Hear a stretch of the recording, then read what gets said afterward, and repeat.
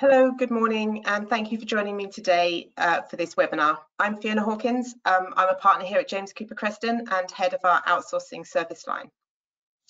So, cash and cash flow forecasts. The Financial Times on Monday, 27th of April, so this beginning of this week, reported survey findings that over 50% of SMEs could run out of cash within 12 weeks, which is a sobering thought.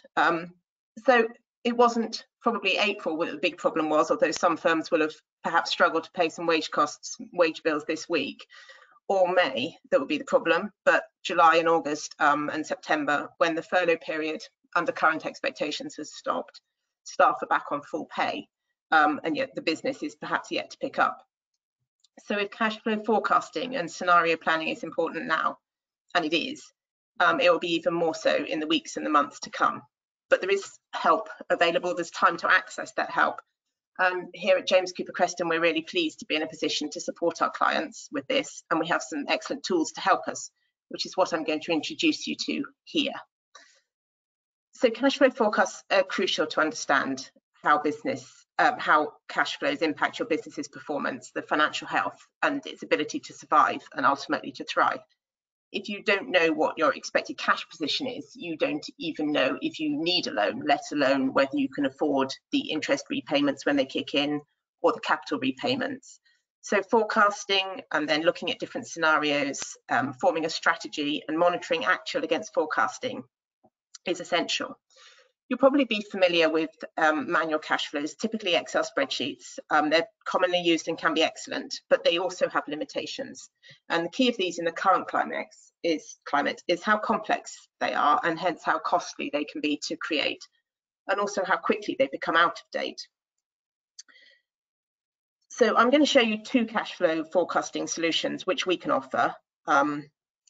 Firstly, we've partnered to develop our own forecasting and reporting app. It's built in the cloud and sits on top of cloud accounting applications such as Xero and QuickBooks Online, using the most advanced three-way or indirect forecasting and reporting tools available on the market today. Indirect forecasts use profit and loss account, balance sheet figures together with cash to build a three-way forecast, and they're generally used for longer-term cash forecasting, looking at the impacts of changes on the business as a whole, and particularly for looking at different scenarios, comparing strategies. They're often can be combined with targeted key performance indicators, and then also updated with actuals to monitor the ongoing business against the chosen strategy. And then direct forecasts are often best for detailed, much more short-term forecasting, and they use actual past cash flows as a basis for forecasting the future. And for short-term direct forecasting, we've partnered with Fluidly. Fluidly is an app which is available as a free light version and a monthly subscription for the pro version. And as Fluidly partners, we can provide access to all of Fluidly's capabilities, including free access to the light version for every one of our Xero clients, and discounted access to pro subscriptions. So let's start there. What does Fluidly do? Fluidly describes itself as an intelligent cash flow management tool, providing instant automated forecasts, straightforward scenario planning, and tailored funding options. I'm not going to look at the funding options here, but I can certainly do so afterwards with anybody who's interested in looking at that further. So Fluidly uses artificial intelligence to forecast what is going to happen, and it syncs hourly with Xero, so it's always up to date. And a key advantage is that it can produce a cash flow in minutes, not hours. But what you have to remember, and it's really important, is that this is basing the future cash flow on past patterns, and this in the current scenarios is not going to be realistic in current circumstances. So it needs to be tailored to reflect what you either think you know or know is going to happen. So if we look at this graph, we can see it covers 12 months of data, but actually the orange bit is 9 months worth of past data, and it's only the blue bit here, which is the forecast. This is because this is the light version, and the forecast in Fluidly Light is limited to 90 days. To get a longer forecast, you have to upgrade. So, and then what it tells us what the opening cash today in Xero is, and it's looking at 5 out of 5 bank accounts here. You can select or deselect which bank accounts you wanted to look at. It tells you the date that it was last reconciled. This would normally be today, but this is the date that I pulled the data from it. And then this bit's really important. It's saying it's got invoices with no expected date, and these ones are hidden from the forecast. So at the moment, this forecast has got £73,666 not in the forecast. So this is the first area where this is because the reason that is because they either haven't got expected dates on them in Xero, or the expected payment date is already passed. So Fluidly can't predict when it's going to be paid, and so it excludes it. So what you have to do is click into that. It's the first place you need to do some work, and you have to click into that and set some expected dates. Once that's done, then you've got an updated forecast based on expected receipts and payments. So it's generated by AI, and it's looking at patterns and past behaviours.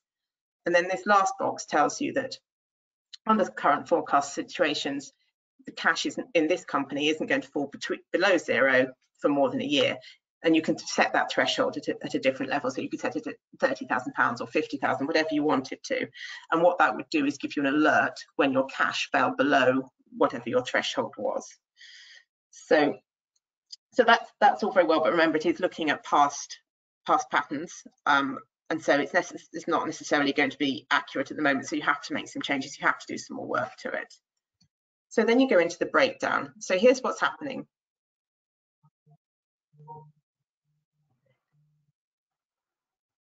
Here's what's happening between, apologies for that. Here's what's happening between in April.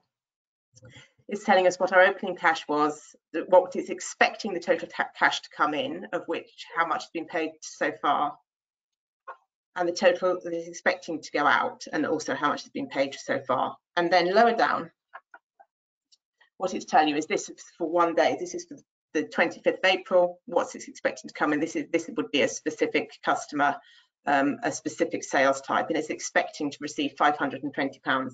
Now, if you know that that's not going to come in, or you don't think that's going to come in on that day, then you can click into it and remove it from the forecast.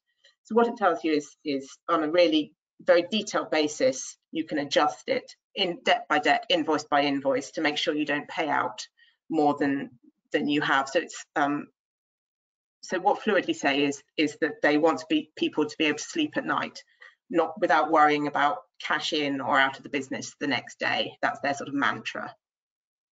The next thing you can do, so that tells you what you've got on a really detailed day-by-day basis. The next thing you can do is create a simple plan.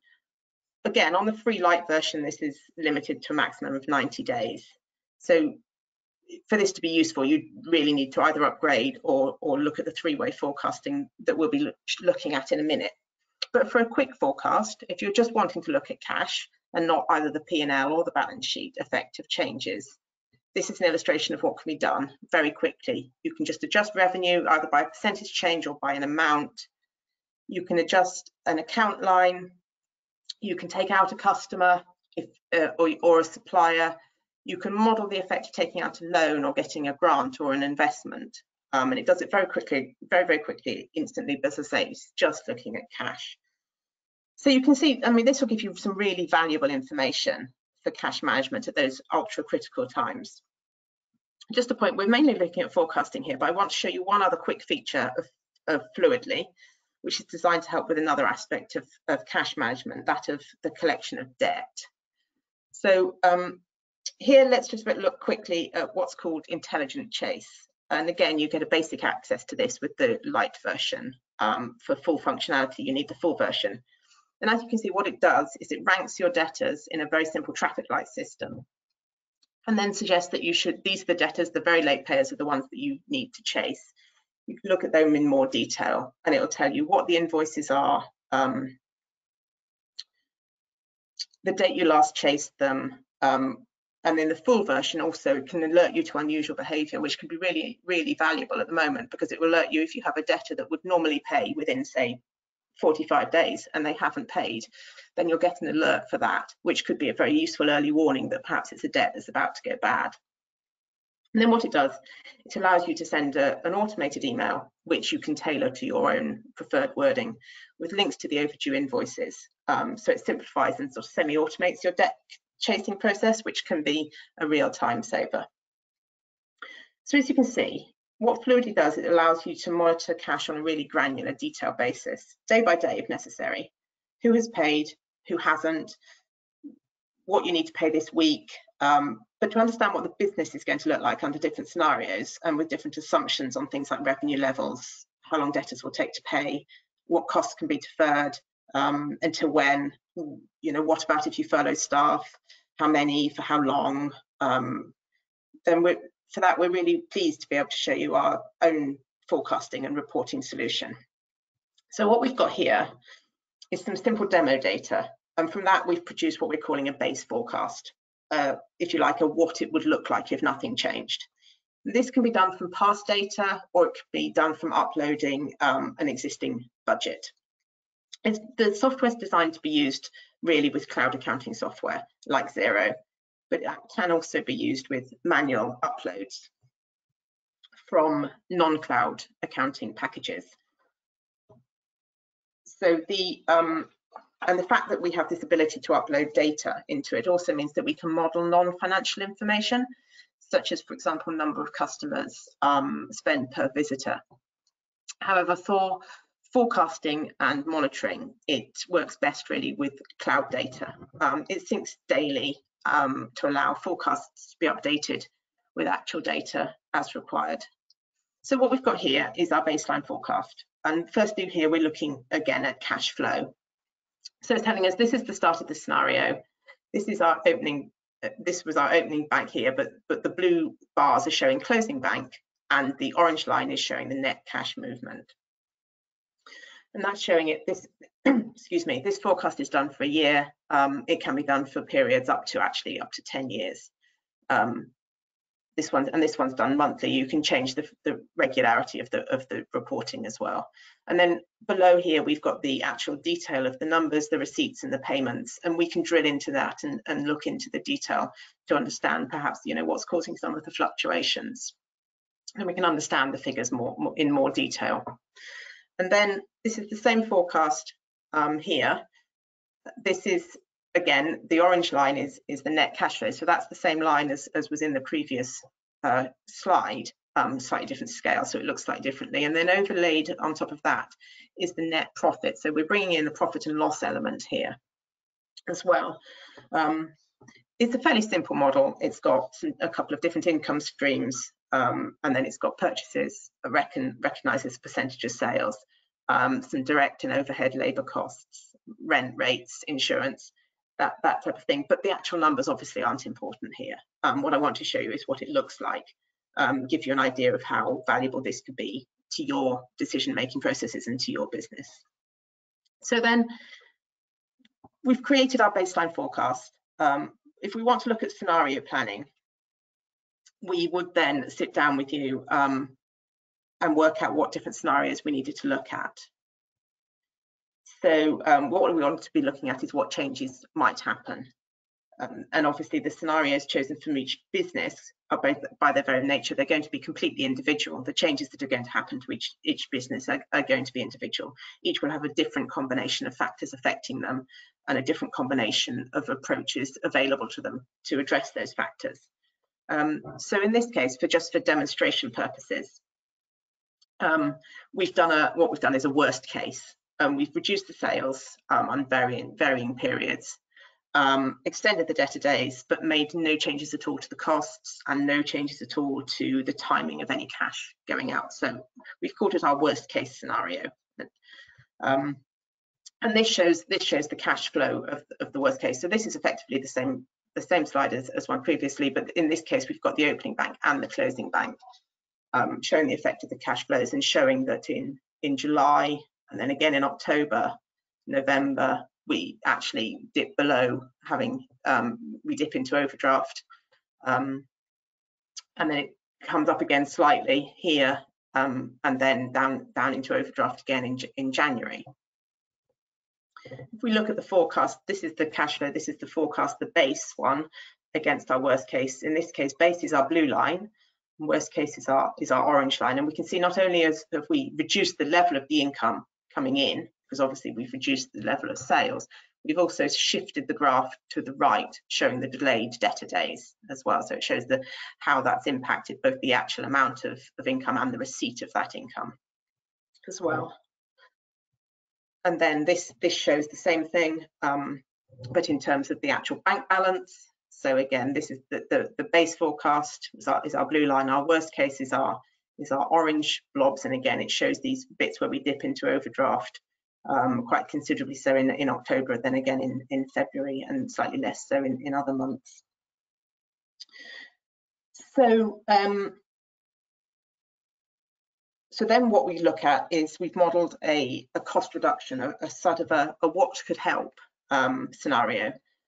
So in this case, what we've done, we've just said, well, we're furloughing some staff, some non-direct staff, we're cancelling some costs, such as entertaining some of the marketing costs, cancelling all dividends, and what we're doing here is comparing it against our worst case scenario. So we've had a look at what we could do to try and keep our cash flow going and keep our income up, our net income. So here we've got, this is the worst case, which has now gone blue, and our cost reduction line is orange. And you can see what we've done by doing our cost reductions. We've managed to keep above the worst of the dips. It's smoothed out the dips. So that sort of begins to then build a strategy that may be workable for the business. This is looking at the bank balances, worst case, and the cost reduction. So the worst case, again, as we can see where it was going into overdraft, and the cost reduction, the bank stays above overdraft in all cases. And then this is the same thing, but just shown in a bar chart version. Again, the worst case is the blue. The cost reduction one is the orange. So the forecast shown here, as I said, are for 12 months, but they can be for 2 years, 3 years, 5 years, 10 years, up to 10 years. We can also model the effects of deferring VAT and PAYE payments, obtaining loan funding, and then the associated interest payments when they become payable, and also the effect not just on cash, but on the balance sheet and the profit and loss account, and on any key performance indicators that have been chosen as central to the business. So you may be using it to help look to make sure that you're not in danger of breaching any bank covenants, for example. So it's quite a quick run through. Hopefully that's shown that it's a very flexible application. It can be very powerful in terms of its forecasting and its reporting. It allows us to create numerous scenarios looking at different options relatively quickly and easily. We can update the actuals for things that develop and reforecast accordingly. Obviously, once we've built the basic scenarios. So, because obviously one of the problems with forecasting anything is the assumptions that you make and how sure you are about them. And of course, right now, uncertainty is the key thing. We don't know how long lockdown will last even. We don't know how the economy will react. What challenges there will be, and also what opportunities there will be coming out of it. So really key is the ability to be nimble, to react quickly to changing circumstances, and for that you need good data on which to base your decisions, and having a robust forecast and a planned strategy will be really of huge value. So obviously that's why we're really pleased that we're able to offer this type of forecasting and advisory help to our clients right now. I'd also say that it's really important to have up-to-date financial information. So things like using direct bank feeds, updating accounting records daily or weekly. To keep on top of things, it's absolutely essential that you're looking at up-to-date data whenever you're making a decision. And again, we'd be very pleased to help with aspects of that as well. So in a moment, I'll ask Lizzie if there are any questions, but please do get in touch if you would like to know more about any of the things you've seen or heard here and how we can help you help your business. My contact details are here, and I'd be delighted to hear from you. Lizzie, did we have any questions? Hi Fiona, we have had a couple of questions actually. The first one is, what are you advising high-tech clients on R&D expenditure during this crisis period?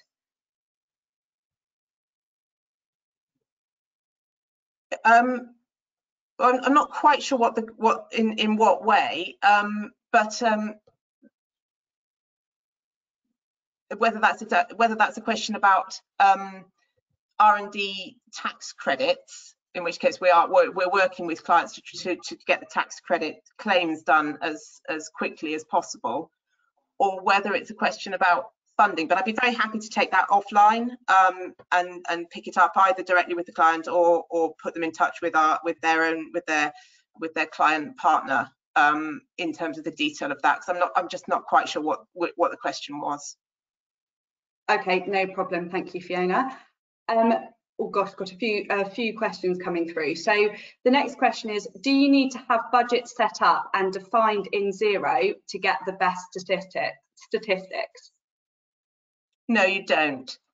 You can use past data and then adjust it for that. So you don't need to have or you can have a budget not set up in Xero. So you can upload a budget that isn't in Xero and use that. So if it's on an Excel spreadsheet or whatever it may be, and use that, or you can use past data to generate your initial forecast and then adapt it based on that. Great, thank you, Fiona.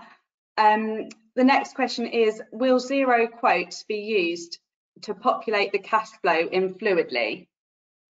Yes, it will. Yeah. Perfect. Thank you. The next one is, how do we get started with Fluidly Lite? Just send me an email and I'll get it signed up immediately. That's not a problem at all. Send me an email and it'll be done this afternoon. Great, thank you. And the last question that we've got is, what information do you need to feed into your cash flow model if you're not using Xero? So then you would be looking at uploading some data into our model, and we would look at what we look at is monthly P&L and balance sheet figures. So we can do a download from Sage or from whatever the accounting software is. It's a little bit more cumbersome, but it works as an upload effectively. And what we do, we've got a template, a CSV template, which can be populated to then upload. Great, thank you, Fiona. That was all of our questions for today. So feel free to close the webinar if you're happy. Okay, lovely. Thank you very much, everybody.